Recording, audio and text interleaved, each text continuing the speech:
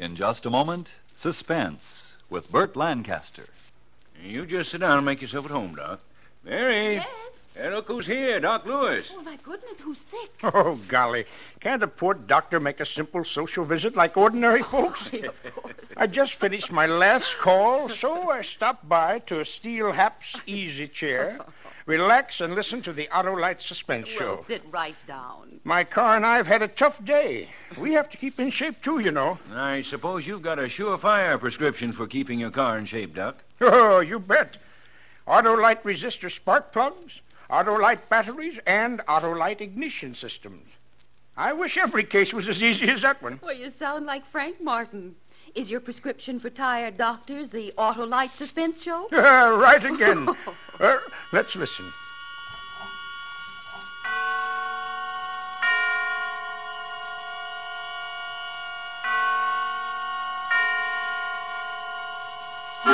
Suspense.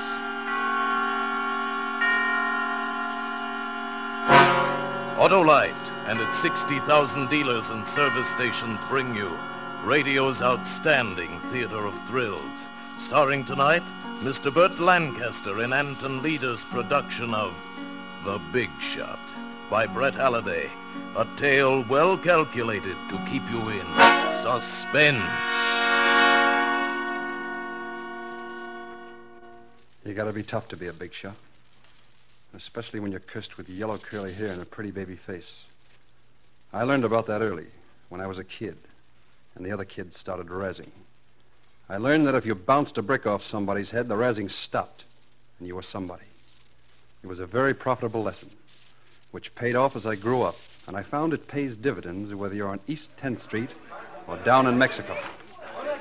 Morton, Charlie Morton. Yeah? Well, welcome to Mexico. Well, thanks. You're Quinn, I suppose. Right, glad to meet you. Same here. Well, it's lucky you were the only American on the bus, or I'd never have recognized you. No? No. Collins wrote he was sending a young fellow out just from engineering school, but I didn't expect them. Listen, Quinn, never mind my looks. You asked for a mining engineer and you got one. Any complaints? Why, of course. Well, if there are, you can pay me off my guarantee and I'll get back on that bus. Now, wait a minute, Morton. I didn't mean to offend you. I got no complaints as long as you can do the job. I can do the job. Yes, I guess maybe you can. Now, how about a drink? Sure. Right over here at the corner. In Mexico, there's always a bottle of tequila not too far away. That's one thing makes it attractive. Must be the only thing, then. Oh, I don't know. Some of us like it down here. Is that so? Why'd you come, then? Well, that's easy. They told me there was money in it. Yeah. Yeah, there is. In here.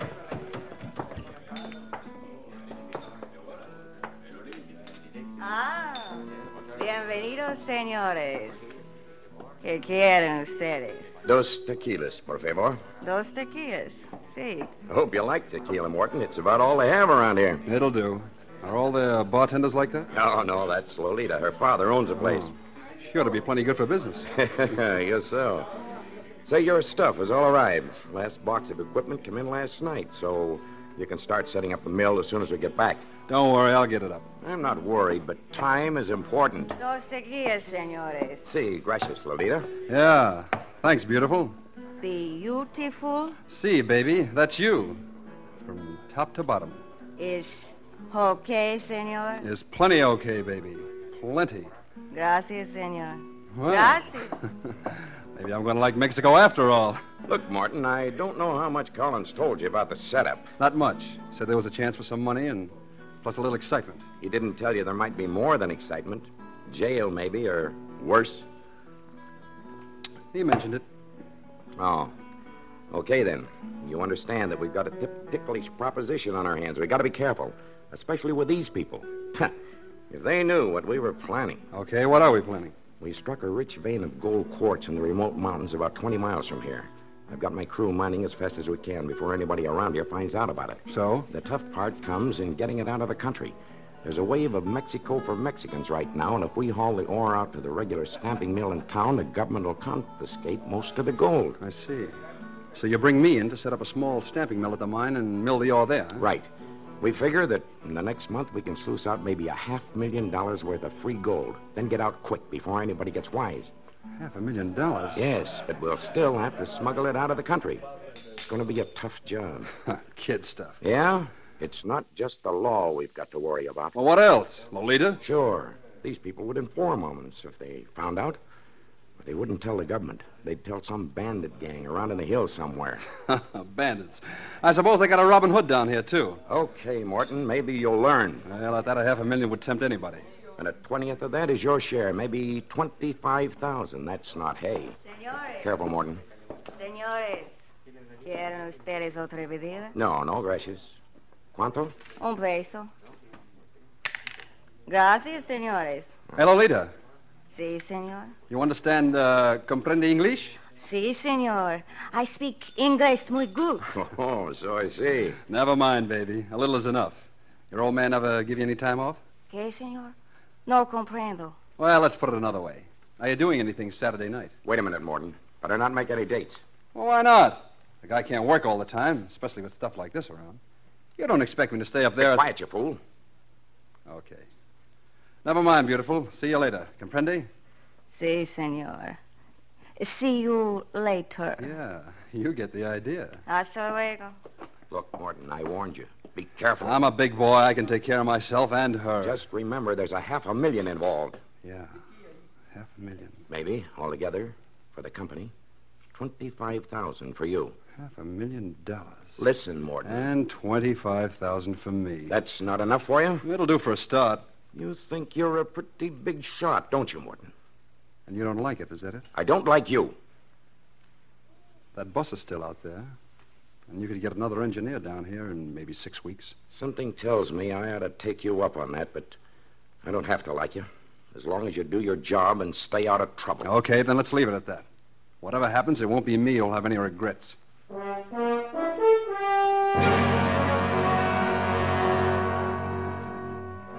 The setup was just like Quinn said, except that the ore was even richer than I'd expected.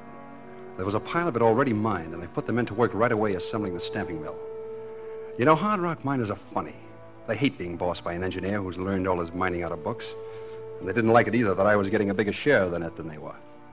And of course, to add that, my looks, the yellow hair, and the baby face. I knew that sooner or later I'd have to show them that they couldn't draw any wrong conclusions from my face. Well, it didn't take long for the showdown to come. Come on, Hank, let's knock off. Chow's ready. Wait a minute, Logan. Yeah? That sluice is not tight. You better get down there and tighten up those bolts. You can wait till tomorrow. Chow's ready. I said get down there and tighten up those bolts. Who's gonna make me? A dude engineer? I am. Why, you measly little... Tougher than you do. Yeah, but you're not tough enough, little man.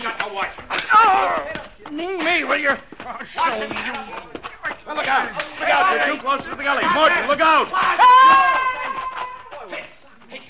Morton, you knocked him over the cliff. He went down in the gully. I saw him. Hurry up. Get down there, man. He's probably hurt bad. Must have fallen 30 feet. Morton, where are you going? Somebody said supper was ready. You didn't have to do that. You didn't have to knock him over the cliff. Yeah, well, they asked for it. But you didn't have to fight like that? Like you meant to kill him? They wouldn't take orders, and I had to show them. Okay, Morton. Quinn! Hey, Quinn! Yeah? He's dead. His neck's broke. So, you gotta show us all how tough you are, don't you, Morton? Even if it amounts to murder. If nobody else wants any supper, I do. I'm hungry.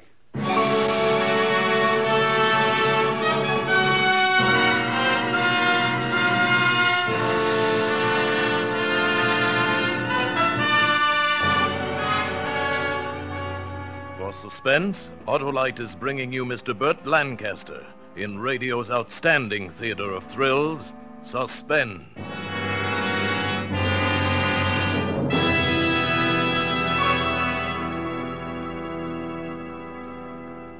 Oh, my. I wouldn't call Suspense very relaxing, Dr. Lewis.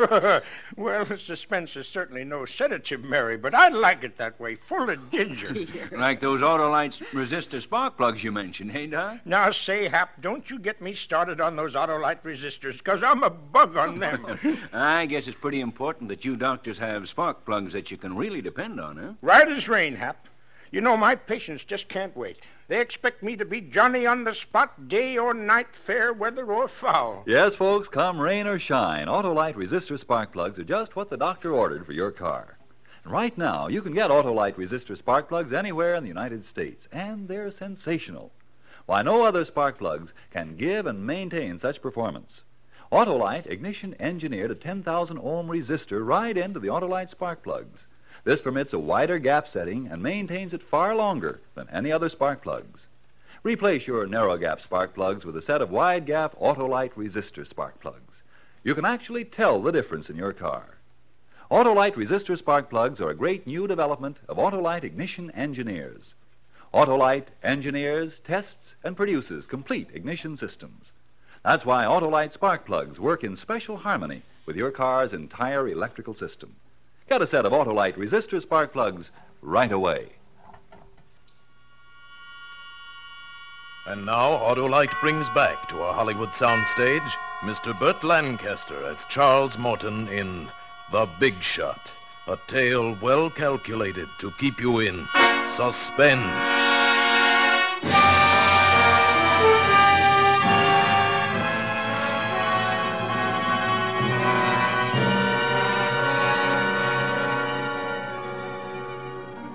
You gotta be tough. It's a tough world, and you gotta be tougher than the next guy. I was tougher than Joe Logan, that's all. I beat him in a fair fight. If he slipped and fell over that cliff, well, it's just too bad. While they buried him, I ate my supper. After that, I had no more trouble with the men. The first Saturday that everything was running smoothly, I went up to Quinn's tent. Quinn! Yeah? Oh, come in, Morton. I was just looking over the take so far. What's your guess? Maybe 100,000. Yes, maybe. We'll pull at least 250. We'll get that $500,000, don't you worry. If nobody bothers us. Don't be so jumpy. Nobody's going to bother us. I hope not. Say, Morton, I got to admit you've done a whale of a job so far. Forget it. Don't worry, Morton. I don't like you any better. But I can appreciate it when a man knows his job and does it well. Okay. Look, I'm going into town. You want any supplies? I'm sending Andy in for him. Well, there's no use of the two of us going. Morton, I'm the boss here. Are you? Yes.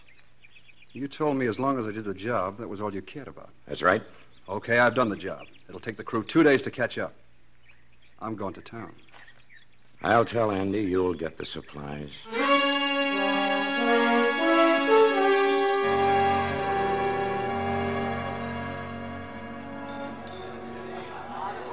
Aquí, querido. More tequila? Si, baby. Come here. Oh, Senor Charm.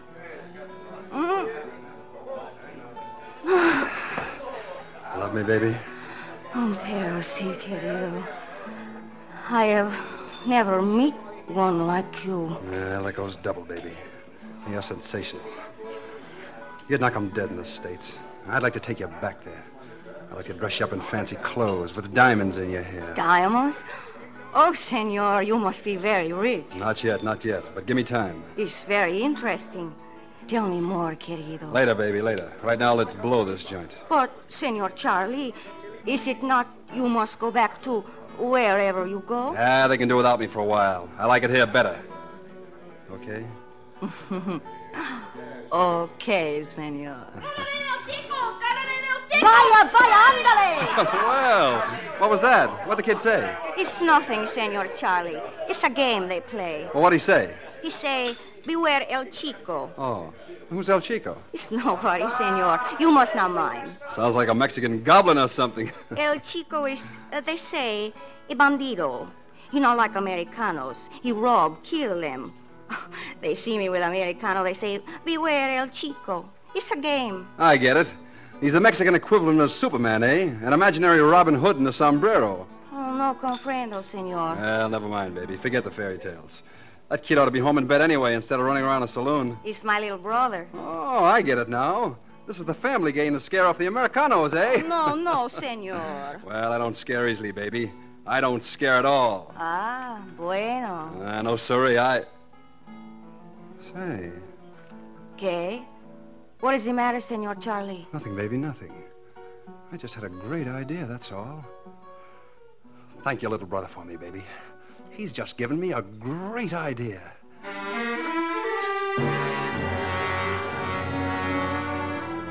Yeah, a great idea. For a long time I've been thinking, why just 25,000? Why not the whole $500,000? There's something wonderful about those little bags of free gold, you know? They're so negotiable. You don't have to exchange them for anything else before you can get the cash. With $500,000 and Lolita, life could be beautiful. And now the plan was shaping up in my mind. I started putting it into effect as soon as I got back to the camp. Quinn was waiting there for me as I rode up, and I could see he was boiling. Where in thunder have you been? You were due back 2 days ago. I got drunk. I didn't feel like hitting the trail this morning. Oh, just like that. Take it or leave it. Well, that's it. I don't blame a man for getting drunk. Once. But I'll send somebody else in for supplies next week. I'm going in. I got a date next Saturday night. Listen, Morton, I told you. You want to fire me now? Huh? You got anybody else that can keep the mill going? I haven't, and you know it. All right, then. Let's get to work. Morton. Maybe we better speed up a little, too. Why? Well, they're talking in town about this El Chico. El Chico? Yeah, a bandit who thinks he's going to run all the Americanos out of Mexico. He's making war on the Americans. He's been raising Cain up north. Up north? Yeah.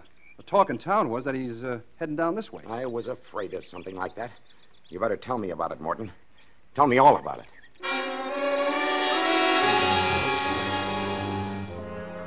It was a cinch. From the very first, he swallowed it all. By the next Saturday, he was begging me to go back to town. Keep my ears open, find out all I could. Of course, I heard plenty. Then Quinn was hurrying the men, trying to figure out a way we could get out. But the way I told him, El Chico had complete control of the province to the north and blocked our way back to the States. The only other way was across the mountains to the west, and they were impassable without native guides. Now, he knew that, but I reminded him. And then the next time I went into town, I brought back the map. A greasy, crumpled, dog-eared pencil map, scrawled on butcher paper. It was a masterpiece. It should have been. It took me a whole night to draw it. And it showed an old wagon road going out over the mountains to the coast. I told Quinn I bought it from an old Mexican. It was the prelude for my trump card. Okay. Map looks genuine, all right. And if it is, that road can't be more than 10 miles due west of here. Well, I figure less than that. Straight over there in that low pass. My golly, I think you're right. Sure. All we got to do is to get across this one, this one canyon right here. And how do you figure we do that? With wings? It's 300 feet deep and 100 wide. No, it's easy. Yeah? That tequila you've been swilling in town's got you goofy. Well, why not throw a bridge across? I love the way you say that. Like, why not have another flapjack for breakfast? Look, I'm an engineer, remember? I'll put a bridge across there in 3 days. Morton, you do that, and I'll take back everything I ever said about you.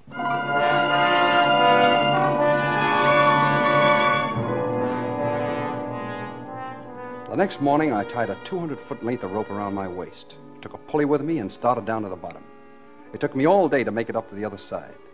I tied the pulley to a jack pine and pulled the rope through tight and tied it off. And then I came back hand over hand. After that, it was simple to finish the slickest suspension bridge you ever laid eyes on. Plenty strong enough to hold all our men and mules, fully loaded. It was so good that even Quinn had the grace to admit it. I gotta hand it to you, Morton. I've seen a lot of engineers that can work things out on paper, but not many that can do the job themselves. Thanks. What do you say we take a look over there tomorrow for that road? No need to. I took a little walk the day I ran the cable across. The road's there, all right, just where the map shows it. Oh. All right, if you found it, I guess that takes care of that. Sure, we're all set. Thanks to you. I guess I owe you an apology, Morton. Maybe we all owe our lives to you.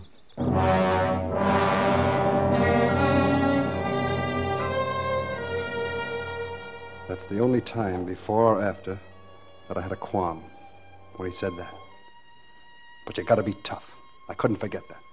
It was too late now to back out. Everything was ready. We were all set to leave on short notice. Quinn wrote a letter to Collins in the States, telling him to meet us on the coast with a boat. Quinn gave me the letter to mail in town. But of course, I never mailed it. I spent my time in town getting the necessary mules and the gear. And then I went to Lolita. Querido mío, I have missed you. Well, it's the last time you'll have to miss me, baby. This is it. The diamonds, the fancy clothes, all of it. Yours. Mine? Querido, you are rich now? By this time tomorrow, we'll both be rich. With more gold than we'll know what to do with for the rest of our lives. Gold? You have found much gold? See, and it's ours, thanks to El Chico. El Chico? What? Remember Beware El Chico, the game you played with your brother? Oh, see. Well, that's what gave me the idea, and it worked perfectly. We'll have to thank El Chico if we ever run into him. Oh, I do not think that will happen. After all, El Chico is only in a game, remember? Well, never mind the games now, baby. We got work to do. Now, get some clothes, but keep it light. We'll pull out of here at midnight. And tomorrow we're rich.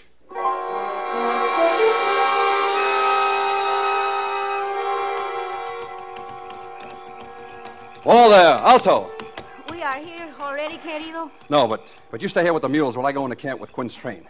It'll be dawn in an hour, then you start up. Si. And remember, raise as much dust as you can. It's part of the plan. Si. By the time you get there, everything will be ready. Comprende? Si, querido. You are sure there will be no mistake? Not with me running this clam bake, honey. Now give me a kiss. Atta girl. Hasta luego, baby. Good luck, querido. But I wasn't depending on luck. You don't need luck when you got everything figured. By noon, the leader and I'd be on our way back to the States with a trunk full of that yellow stuff. And the men? Well, I didn't even give them a thought. Not even Quinn. Dumb lugs. Too stupid to reach for what they wanted. They deserved whatever life handed them.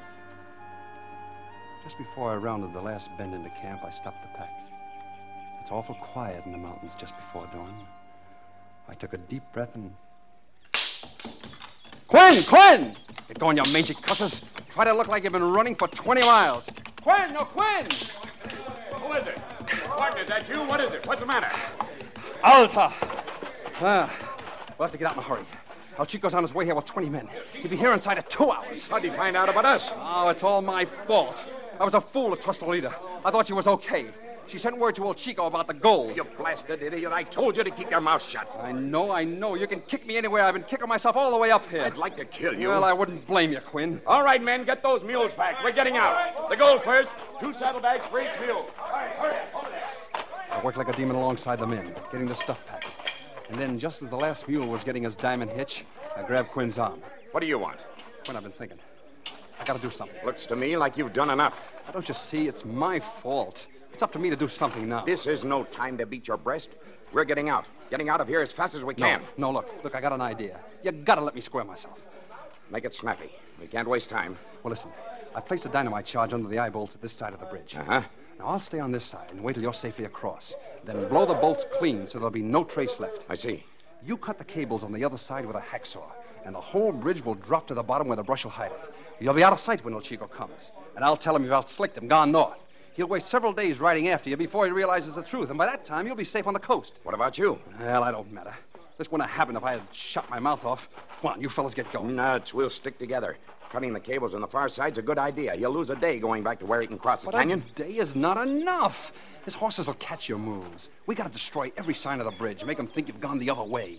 I'm staying. I don't know. It's the only way, Quinn. Look. You can see the dust cloud over there on the trail. He's coming. You haven't got much time to get out of sight. All right, Morton. Maybe I was wrong about you. Let me shake your hand. Good luck. Good luck. That's all guys like Quinn can think about. They don't understand a man who's tough enough to make his own luck. All of them lined up and they shook my hand. They all hated me since I came on the job. Now they were shaking my hand. And in a minute, the lead mule started. Soon they were all strung out on that long, swaying bridge. Quinn stayed till last, spacing them out. I waved to him and waited for him to step out on the bridge. My hand inched toward the plunger. But then the stupid fool started back toward me. Go on, Quinn, hurry, there's no time. I can catch up with him. Listen, I've been thinking, Morton. Sunday, while you were in town, I looked around for that road. I couldn't find it. They're all right. You'll find it. Hurry, Quinn. Maybe so, but I was just thinking. Why'd you plant the dynamite under this end of the bridge? Well, Why couldn't you have strung wires and blown it out from the other side? I just didn't. I made a mistake. All right, I'll take the You consequences. can still do it, Morton. We've got plenty of wire. No need for you to fall into El Chico's hands. Go on, you fool. Go on. In a minute, it'll be too late. Too late for what, Morton? Look at that dust. He's coming. You know what I think? I think El Chico isn't anywhere within 500 miles of here. What?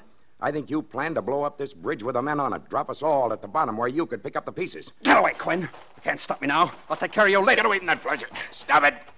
Morton, get your hand off that. Stop it. No!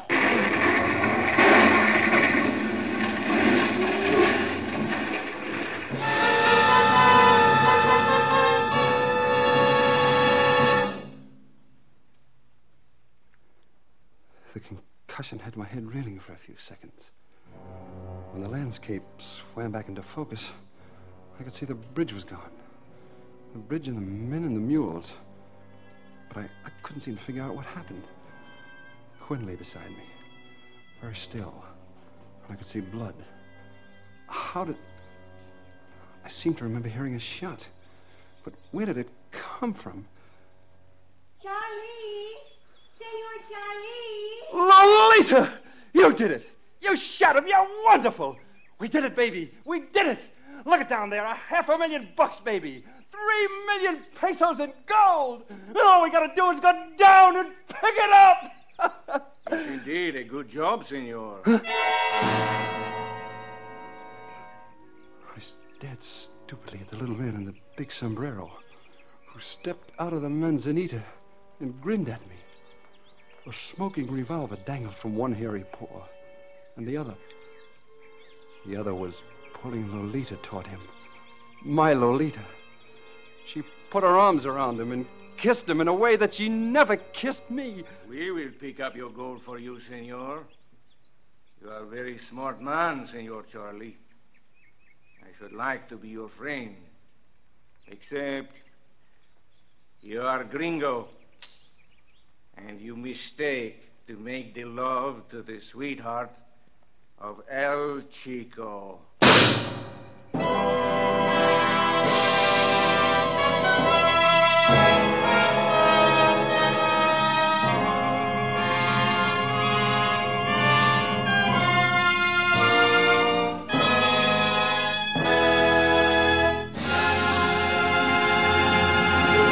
Thank you, Burt Lancaster, for a splendid performance.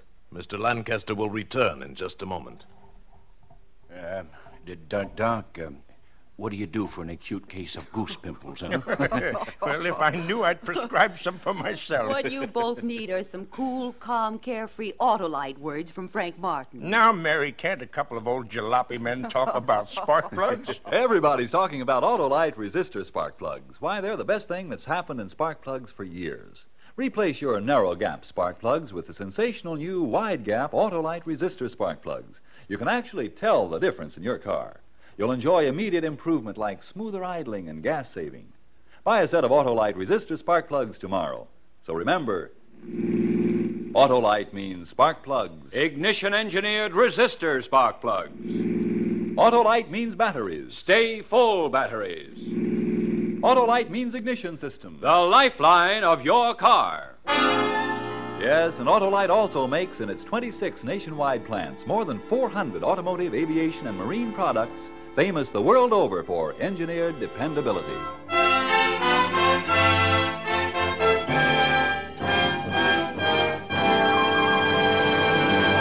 And now here again is Mr. Burt Lancaster.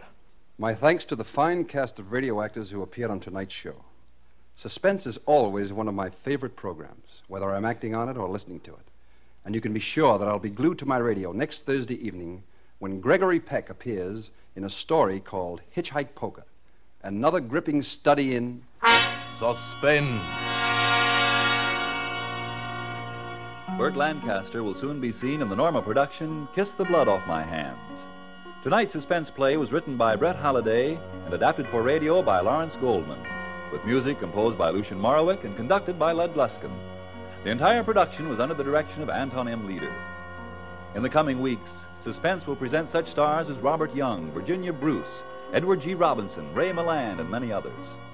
And of special note, our star tonight, Burt Lancaster, may currently be seen in the film version of Sorry, Wrong Number, that great suspense play, soon to be repeated on this program with Agnes Moorehead in her original role. Make it a point to listen each Thursday to Suspense, radio's outstanding theater of thrills.